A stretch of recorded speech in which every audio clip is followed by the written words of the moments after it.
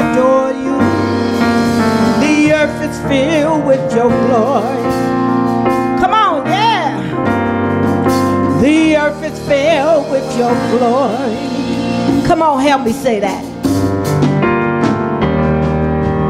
Angels, they bow before you. Heaven and earth adore you. Heaven and earth adore you. The earth is filled, The earth is filled with your glory. yeah. The earth is filled, Lord. The earth is filled with your glory. Yes. Come on, say, you are a mighty God. You are a mighty, Yeah, now here we go then. mighty. Say you are a mighty You God. are a mighty, mighty. You are a mighty. Yes, you are, Lord. Mighty. Let's do that again. Let's start with angels. Yes. Come on, say angels. Say, Angels, they bow before you. come on, say heaven and earth adore you. Heaven and earth adore The you. earth is filled, The earth Lord. is filled with your glory. Ah, yes, it is. The earth The is earth is filled with your Lord. glory. Ah,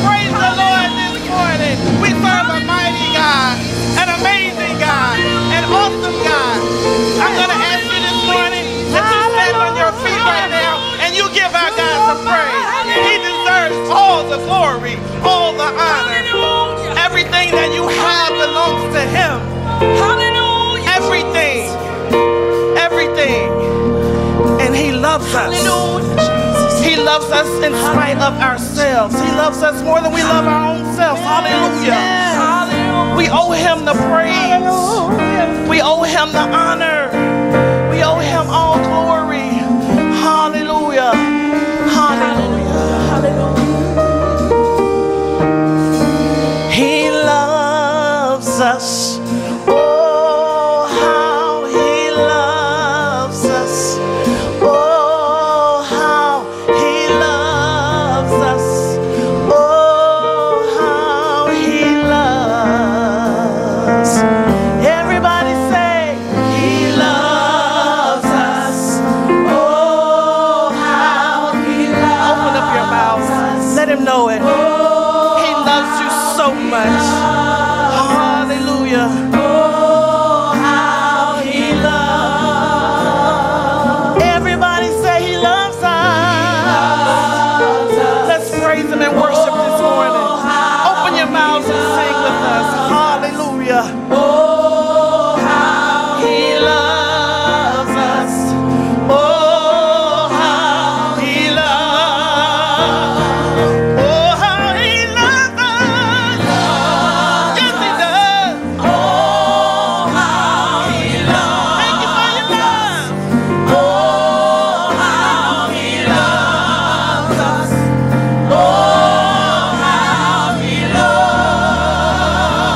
Oh, how he loves us. Yes, he does. Oh, thank you for your love. Hallelujah. Oh, how he loves us. Oh, how he loves. We want you to sing that with us. Declare that this morning. He loves us. Oh, how he loves. Thank you, Lord, for your love. Oh, how he loves us. Oh, how he loves. Hallelujah. Hallelujah, Jesus. Hallelujah. Hallelujah, Jesus. Hallelujah. Glory. John 3:16 says, Yes.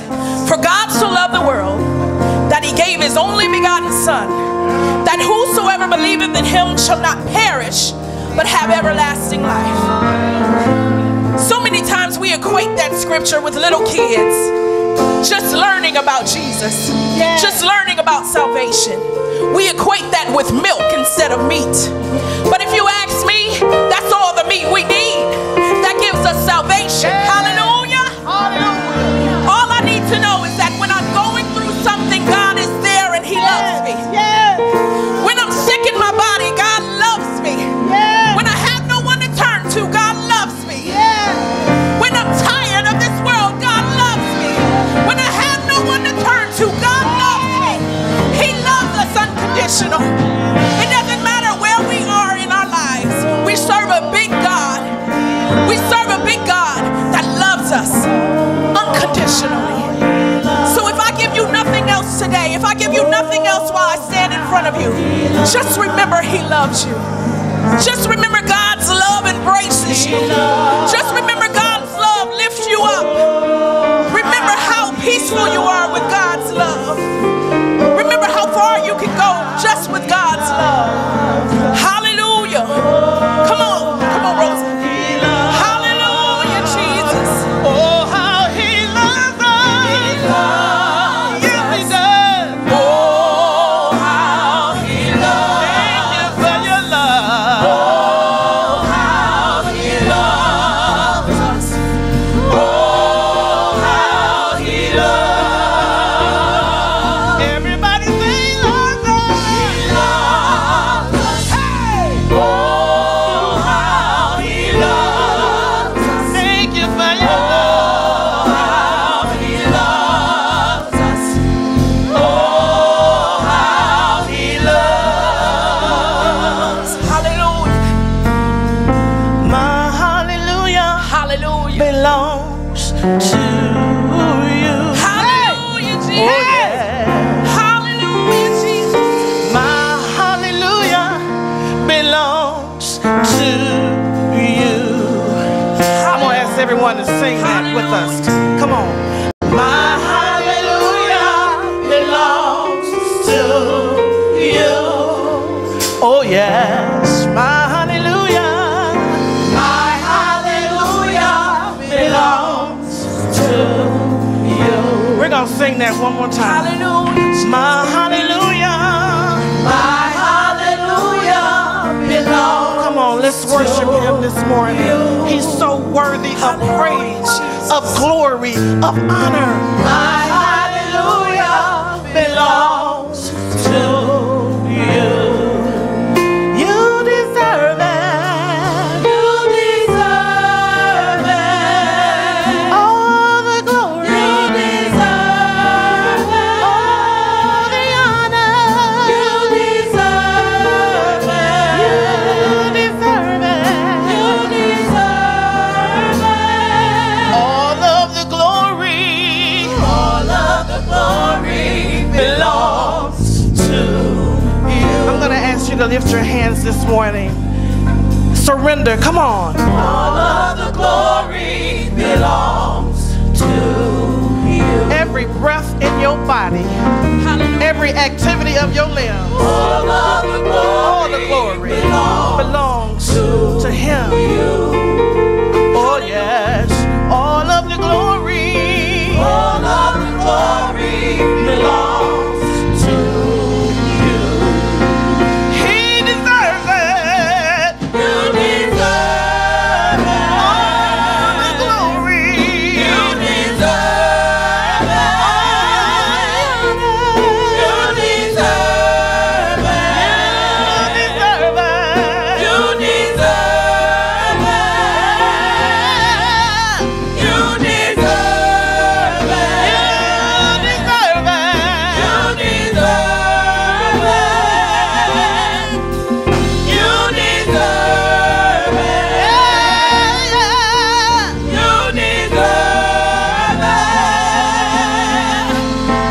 Say hallelujah. Hallelujah. Hallelujah. Hallelujah. Hallelujah. Hallelujah. Hallelujah. Hallelujah. Lord, we love you. Hallelujah. Lord, we praise you. Lord, we bless you. Lord, we love you. Lord, we love you. Hallelujah. Come on. Hallelujah. Hallelujah. Hallelujah. Hallelujah. Hallelujah. Hallelujah. Hallelujah. Hallelujah.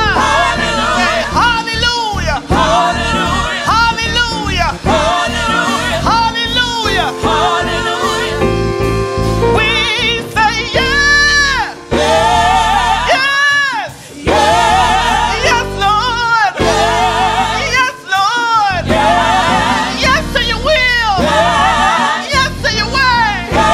Say yeah. Say yeah.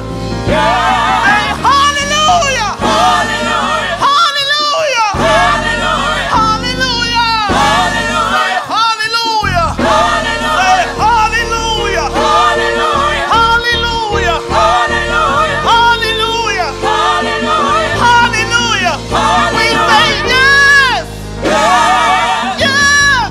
Yes. Yes, Lord. Yes, Lord. Yes to your will. Yes to your way. Say yes. Yes. Hallelujah. Hallelujah. Belongs Hallelujah. to you. Hallelujah. Oh yes. Hallelujah, Jesus. My hallelujah belongs to you. Come on, everybody, sing that with your soul. My hallelujah belongs to you. I just want to hear voices declare your hallelujah belongs to him. My hallelujah belongs to you. No music, just voices. We're going to worship this morning. My hallelujah belongs to you. Hallelujah. When you didn't think you was going to make it, you did anyway. My hallelujah belongs to you. When you thought you had fallen so far from grace and he picked you up. My hallelujah belongs to you. He deserves everything that you have. My hallelujah belongs to you. We can worship him just a little bit longer, just a little bit. Come on. My hallelujah belongs to you. Oh yes, my hallelujah. My hallelujah belongs to you. Hallelujah. He's so worthy. Jesus said that they're going to know that we are his disciples by the love that we have for one another. And man, we need to be showing people that brothers and sisters in Christ have a lot of love for one another. And the world has seemed to up its game in trying to divide the body of Christ. And you know what?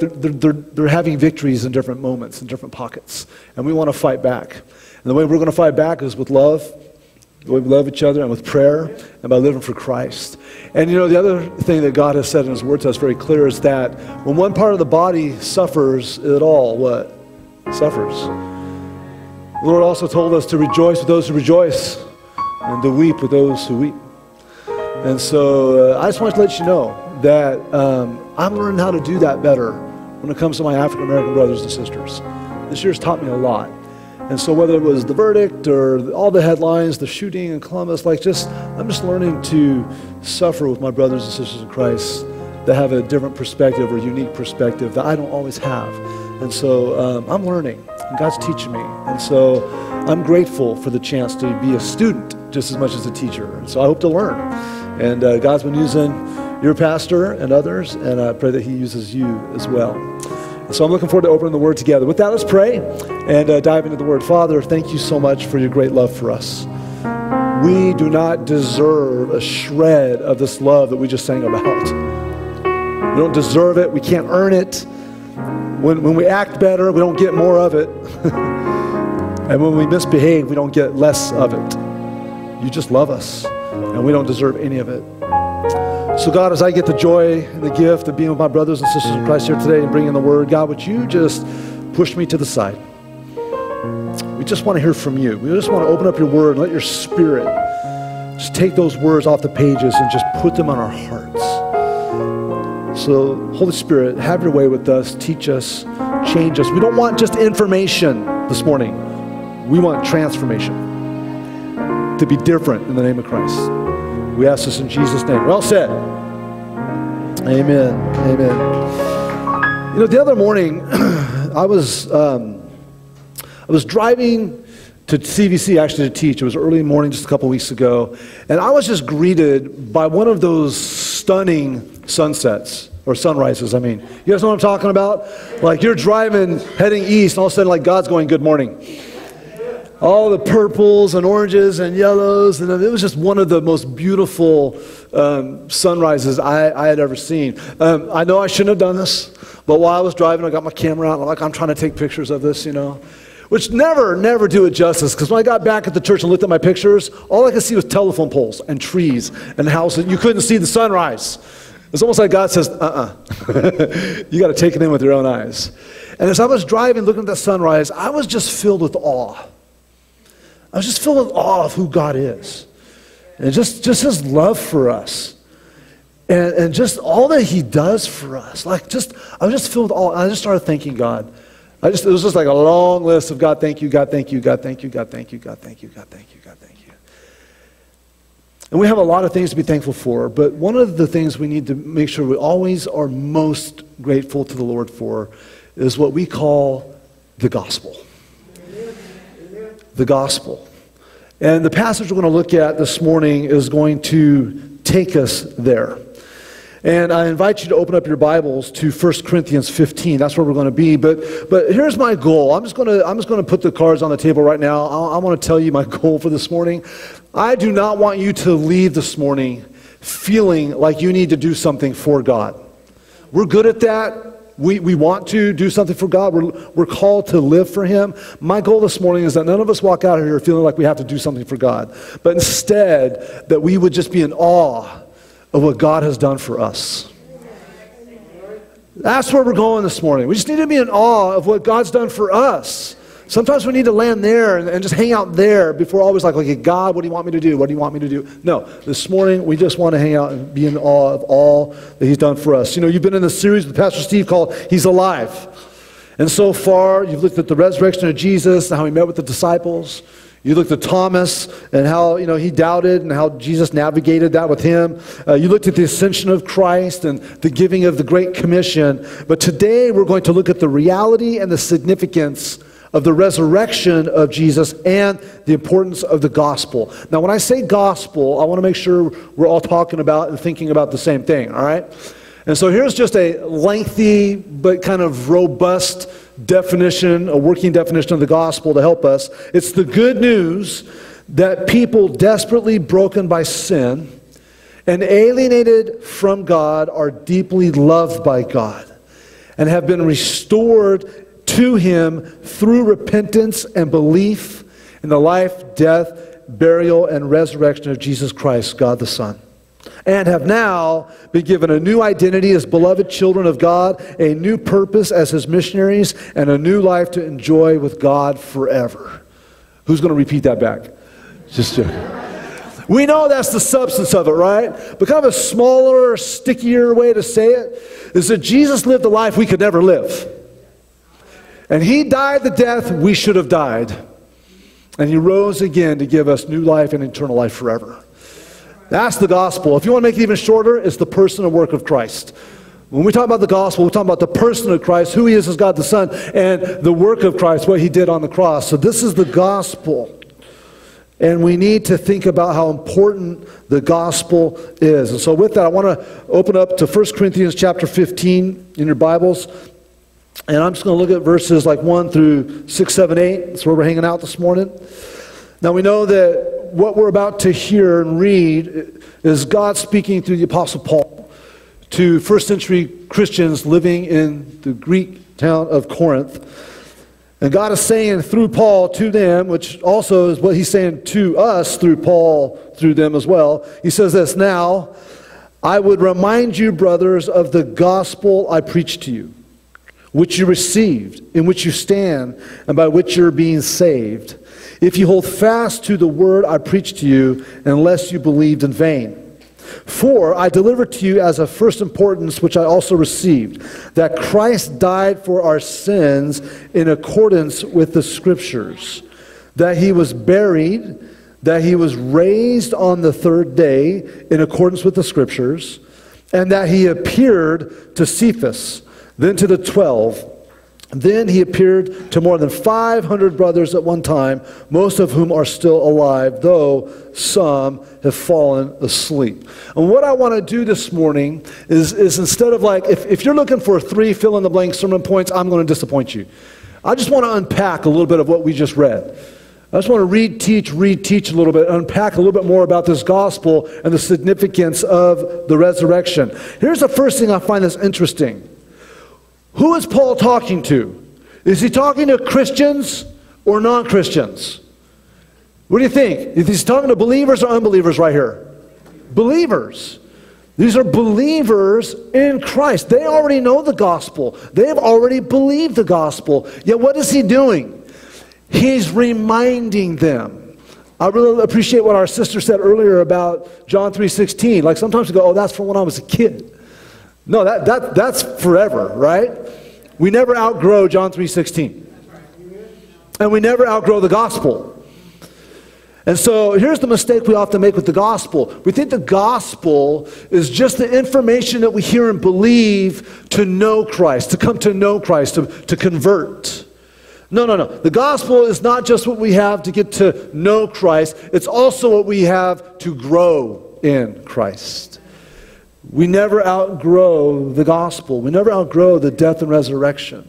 And so what we see here is that God is speaking through Paul, and he's reminding believers of the gospel. And so look again at verses 1 and 2. He says, "I'll remind you of the gospel I preached to you, by which you received," so they heard it, and they received it and believed it, right?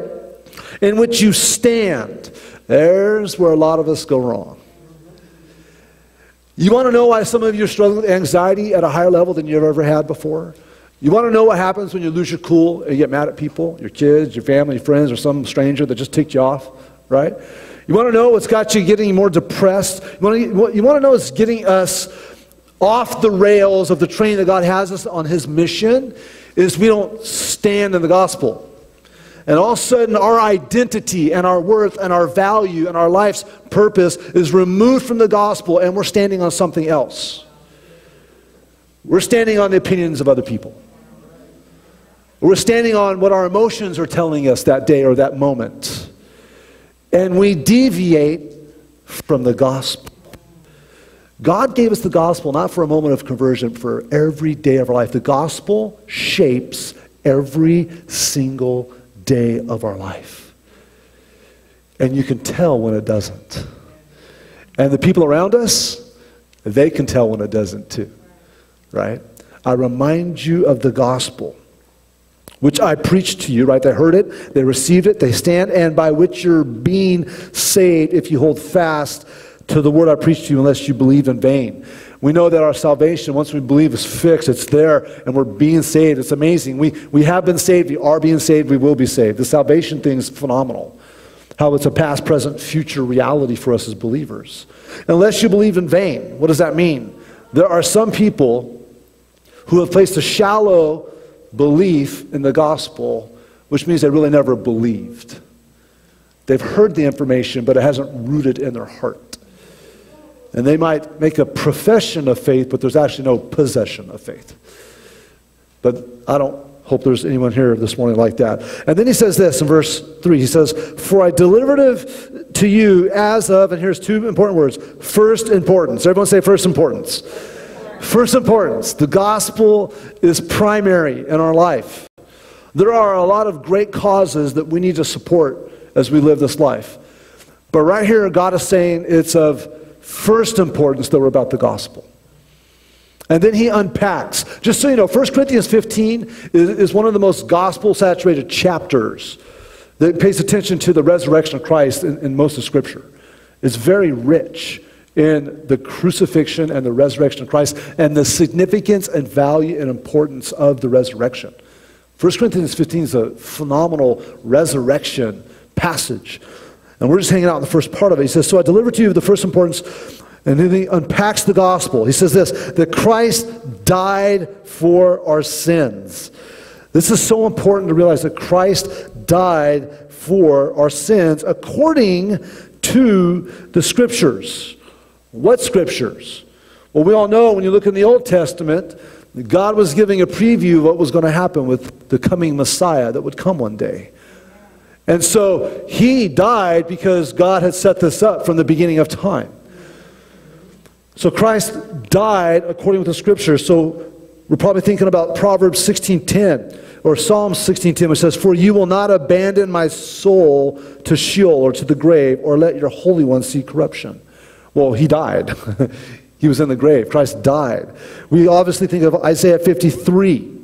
All the passages that they're messianic prophecies of what was going to happen to the Messiah who would die for the sins of mankind. Isaiah 53:10 says, yet it was of the will of the Lord to crush him. He has put him to grief. When his soul makes an offering for guilt, he shall see his offspring. He shall prolong his days. The will of the Lord shall prosper in his hand. It was the will of the Lord to crush him. We think about all the prophecies that pointed to the fact that the Christ would die. And Jesus died. And when you think about the gospel, one of the most important key parts of understanding the gospel is Christ's death. There's a lot of people that have died for what they believe in. But it didn't do the work that Christ did when he died. And so we have to remember, because here's where I think we fall back into kind of lazy theology and lazy believism, like, oh, Jesus died for me. Yes, Jesus died for you. That's accurate. But it gets even more accurate when we say, not only did Jesus die for me, Jesus died in my place. In my place. Like if someone took a bullet for you, if someone pushed you out of the way of a car so that you didn't get hit and took the fender of the car, like that's a different level of appreciation and gratitude. We call that the substitutionary atonement, right? That Jesus took my place, all my sins, all my shame, all my wrongdoings that offend a holy God were put on Jesus because he was in my place. They should have been on me. They should have been on me. They should have been on you. So Jesus died. He died in our place. That substitutionary atonement is so important. And then he was buried. Like when we think about the death, like if Jesus didn't die for our sins, then his death was pointless. It was worthless. But he died in our place, and then he was buried. Evidence, eyewitnesses that Jesus of Nazareth was put in a tomb. People saw it happen. They saw the dead Christ. He was dead, and he was buried, literally buried in a tomb, verifiably dead. Jesus really did die. I know Pastor Steve probably unpacked that with all these goofy theories that he just passed out. Like, come on, we're not lame. Give us some intelligence, all right? He was dead. He was buried, and then, it's almost like the drum roll of heaven, Christ rose from the grave. We don't worship a dead Savior. We don't worship a dead Savior. He's alive. He's alive. But it says he rose just as the Scriptures, right, to fulfill Scriptures. We look at that passage. It's so important that he was raised on the third day in accordance with the Scriptures. What Scriptures? So many Scriptures have talked about that Christ would come back to life. Here's what we love about God.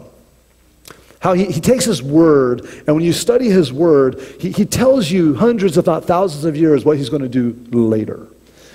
But sometimes you don't catch it until later is where you're at, and you look back. And so we all look at the story of Jonah, right? Jonah in the belly of the great fish for how many days? 3. And then brought out to life. We think it's just about Jonah, right? No. Jonah was a precursor of what was going to happen to Christ, 3 days. Jesus connected those dots, by the way, in the book of Matthew, chapter 12, verse 40. It said, for just as Jonah was 3 days and 3 nights in the belly of the great fish, so will the Son of Man be 3 days and 3 nights in the heart of the earth. Like Jesus is saying, look, connect the dots. And just as Jonah came back to life, Christ was to come back to life according to the Scriptures. And here's the thing that we need to understand. And you look at these passages here, okay? It says that in verse 5, he appeared to Cephas, Peter, then to the 12, then he appeared to more than 500 brothers at one time, most of whom are still alive, though some have fallen asleep. We have to keep in mind that all that we believe in the gospel, all this that's been recorded that we understand, has been written down by eyewitnesses. They were there. Or someone they know was there and saw it. It still stuns me that people will take the word of a person now about what something happened, whether it's your family history or something that happened earlier in the day, rather than volumes and volumes and volumes and volumes of evidence of eyewitnesses that's been captured. Oh man, the other day I was doing this thing, here's what happened. Really? Wow, that's awesome. Oh, Jesus rose. Well, you need to give me more evidence. Like, seriously? Hundreds of people seeing a dead man walking around isn't enough for you? Like, and captured over 2,000 years and written down? All the manuscripts that we have that capture the evidence according to the Scriptures. These are eyewitness accounts. People saw Jesus raised, just for fun. I apologize to my sister here who's trying to keep up with me. I'm a fast talker.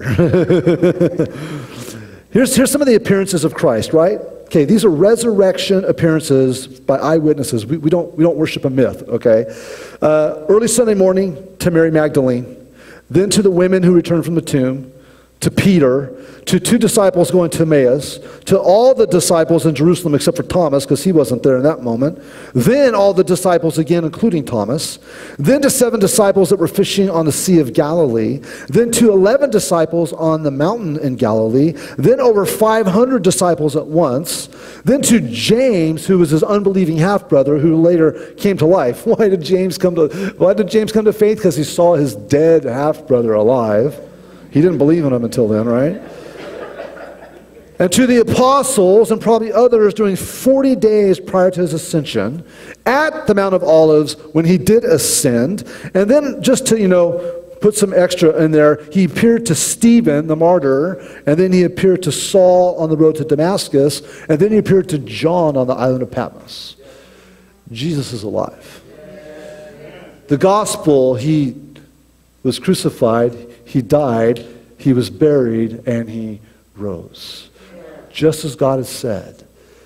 This is the gospel that we believe. This is the power of the gospel. Some of you may be familiar with Charles Octavius Booth. He's a great theologian. He wrote a great little book called Plain Theology for Plain People, right, back in early 1900s. He said this about all what we just talked about. Jesus Christ was declared to be the Son of God with power, according to the Spirit of holiness, by the resurrection from the dead. It was God's testimony of his sonship and to his own full satisfaction with what Jesus had done as the substitute of sinners in bearing their sin in his own body on the cross. The way was then prepared for calling on men to believe on the Lord Jesus with a faith firm, strong, that cannot be shaken. A faith that honors God our Savior and gives rest to a troubled soul. This is the gospel. I don't know what you came to church for this morning, but what God wanted you to take today is a reminder of the gospel. The gospel that we've received and that we have to stand in and that we're saved by. And to understand that we talk about the gospel is that death and that burial and the resurrection of Jesus and all that we have because of that. So what does that mean for our life? What does that look like? Well, I just want to spend a few minutes unpacking this. What's the significance of the gospel? The thing is, we have to become very fluent in speaking the gospel. Now, when you learn a language, you become very fluent in it, right? You don't have to work very hard to translate. We don't speak gospel very well. We don't speak it to ourselves very well. How many of you wake up and throughout the day, you speak lies to yourself? Or you let others speak lies about you to your heart? Well, you're stupid. You're dumb. You're this. You're that. Well, here's why. And all of a sudden, this voice of disqualification just wants to speak lies to you. That is not the voice of the Lord. That is never the voice of the Lord. We've got to learn how to speak the gospel, that because of his love for us, all the gospel content we're talking is because of his love for us. There's a book called Gospel Fluency. I'm going to recommend these books in a little bit here, but it says this: fighting with gospel truths is trusting in and putting on ourselves all that is true of Jesus, and therefore is also true of us in Jesus. I'm going to read that again. Fighting with the gospel truths is trusting in and putting on ourselves all that is true of Jesus, and therefore also true of us in Jesus. So when you start speaking gospel to yourself and to others, hey parents, you know what your kids need to hear you speaking into their life? The gospel. Hey kids, you know what your parents need to hear you speaking to them? The gospel. Here's what it sounds like when we start to speak the gospel. I'm loved and valued. I'm a child of God. I'm reconciled to God. I've been transferred from death to light and from darkness to light. I've been made new. I have a new heart, a new mind, a new love, a new appetite, a new mission. I've received all God wants and has for me: joy, hope, peace, truth, holiness, freedom, freedom from sin's power, fruit of the Spirit, power to live and love like God. I've got a message to proclaim and a mission to live.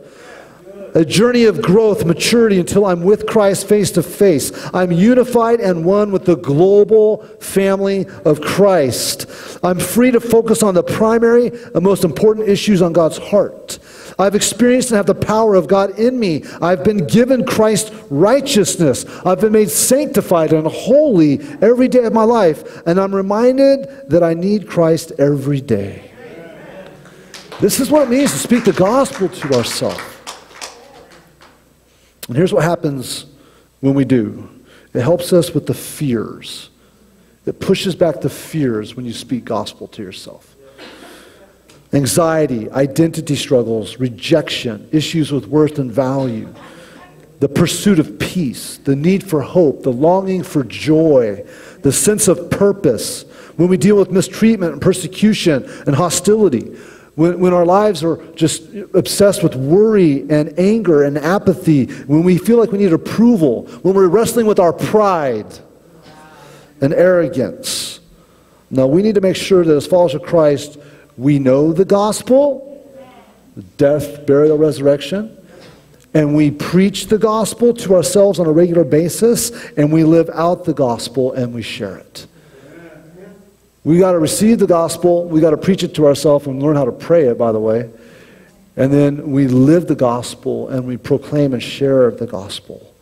And so remember, the gospel doesn't just introduce you to the Christian life. The Holy Spirit uses the gospel to empower you to live the Christian life.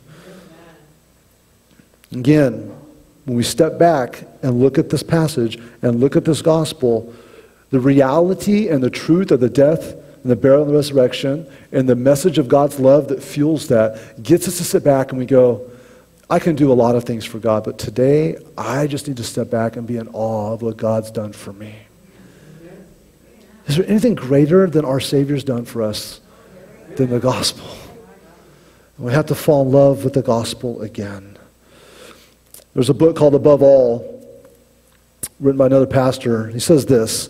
He says, the future of the church in America hinges on whether God's people return to the gospel as the central defining element in their lives and the defining focus of their mission. So what does that mean on a personal note? It means this.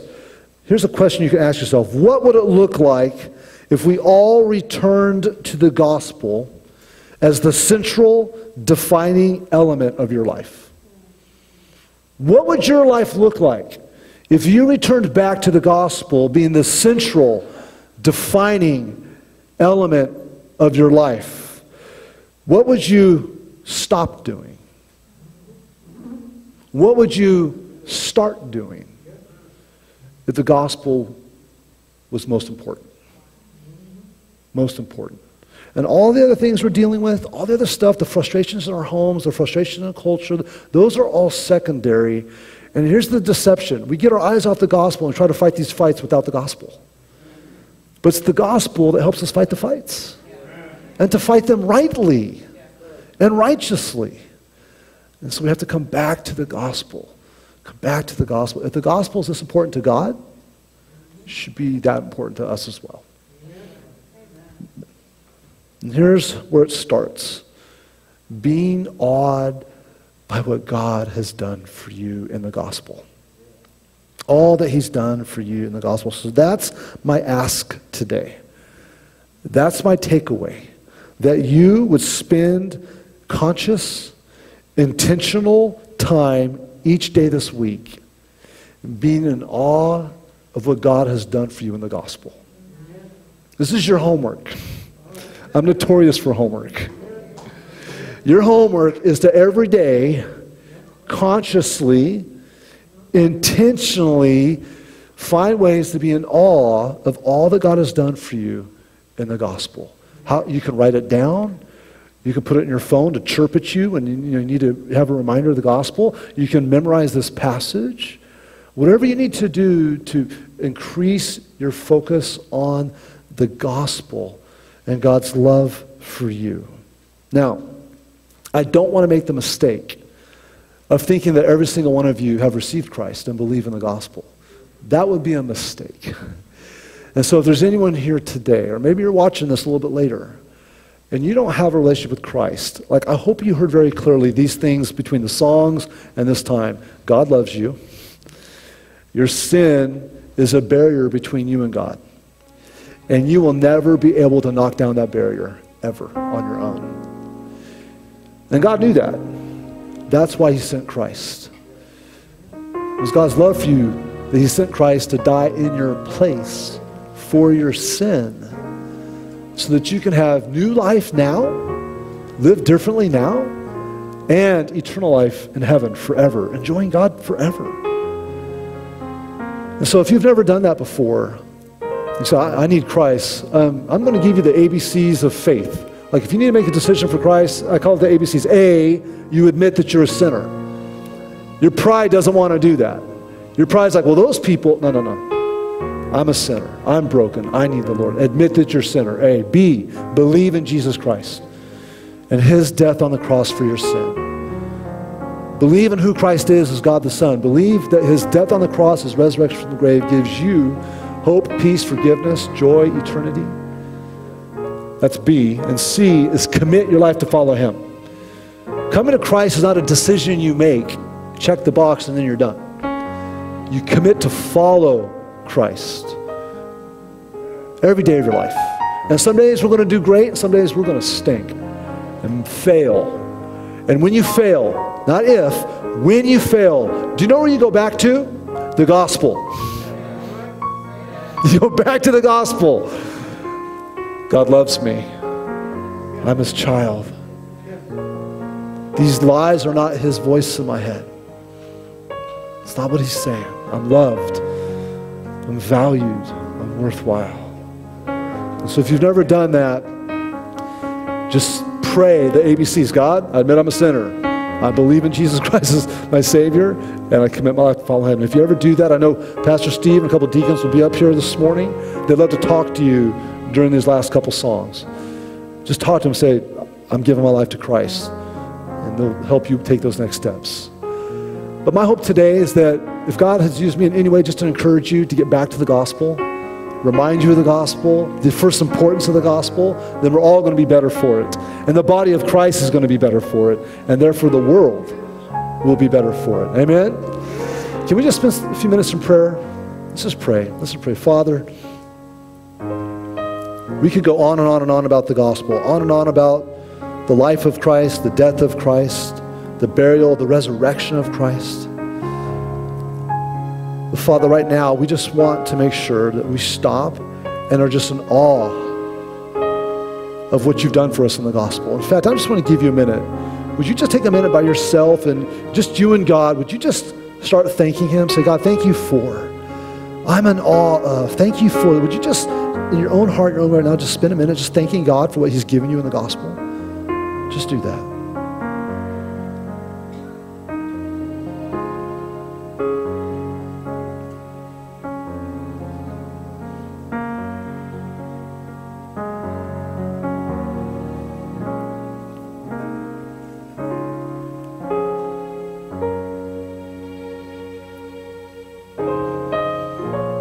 Father, we thank you. We thank you. Father, you are loving, redemptive, extravagant, generous, merciful, gracious, forgiving, wise. Father, you're all-powerful. You're sovereign. You are a heavenly Father who's invited us to be your children. You are a Lord who brings us in as your servants to know your plan and to do your will. And you have given us so much. You give, you take away. Help us to focus on what you give more than what you take. We've been chosen, adopted, redeemed, forgiven, and made useful to you, and we thank you for it.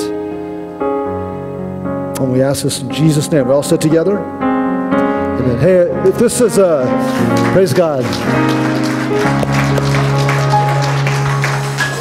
I'll have these up on the front with me. If this topic is really important to you, just a few reads I recommend.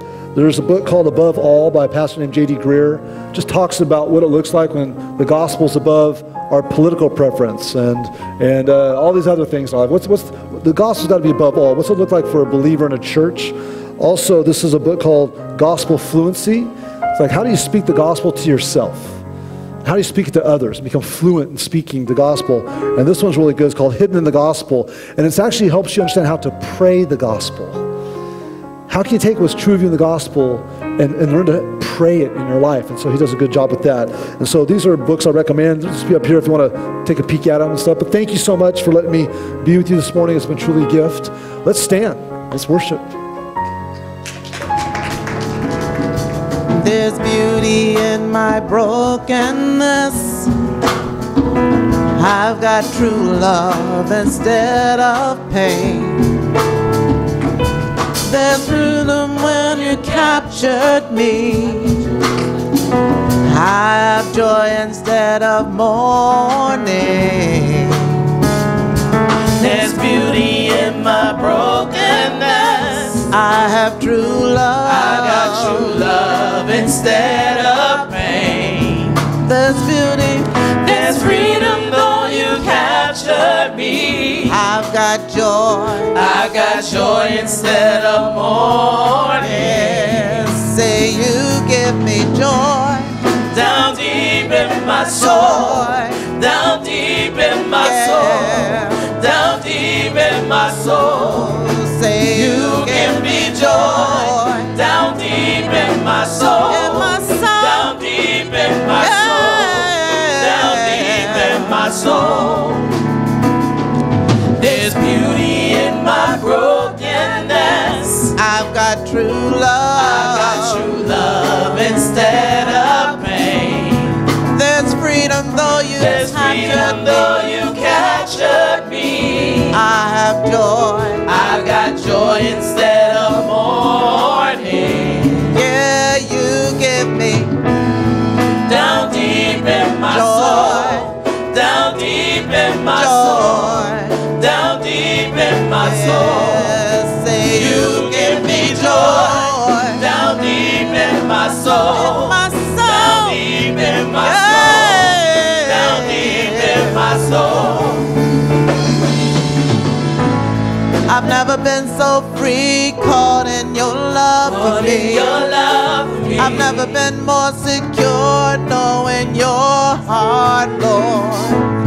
I've never been so free, caught in your love for me.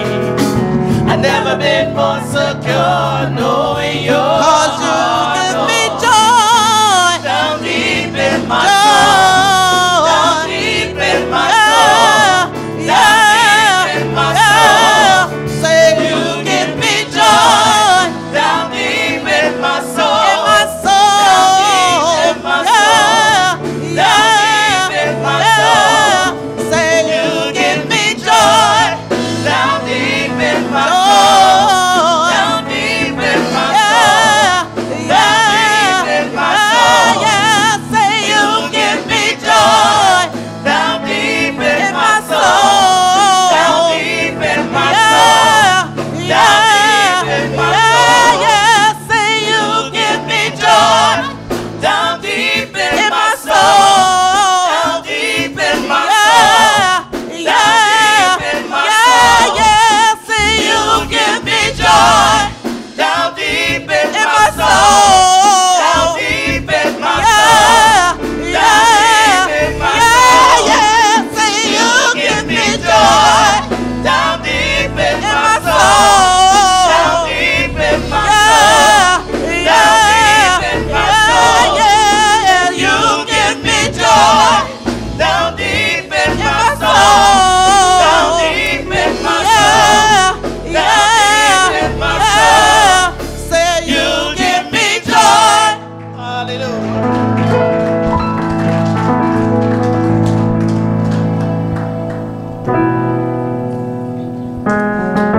Come on, put your hands together. Let's give God a hand clap of praise. Hallelujah. Amen.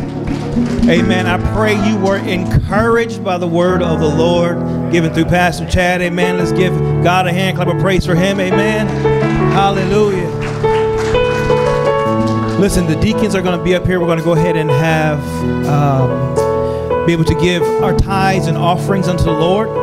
And if you said that prayer, giving your life to the Lord, believing in the death, burial, and resurrection of Jesus Christ, when you come and give your offering and your tithes, please let the deacon know that you've given your life to the Lord, so that way we can help you take the next step in your faith of walking with the Lord. Amen. Amen. I'm going to pray for the tithes and offering, and also pray for dismissal. And afterwards, please come and give your tithes and offerings, and you can be dismissed. Father, in the name of Jesus, we bless you and we thank you. We thank you, O Lord, for your grace and your mercy.